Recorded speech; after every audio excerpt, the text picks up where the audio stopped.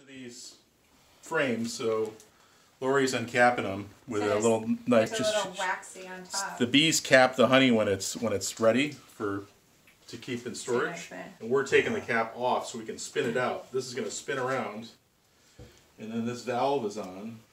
This is capturing all the honey and all the like wax trimmings, and so I'll turn this on. It kind of jumps a little bit, but see how it spins. It's going really, really fast, and will shake like a washing machine. And what it's doing is just slapping that honey against the sides of here, and it's dropping down into here with everything in there. So 6 frames.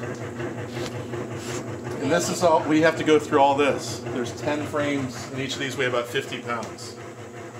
And we've already done, what, 4? 5? Yeah, I know. Not too many. Amazing.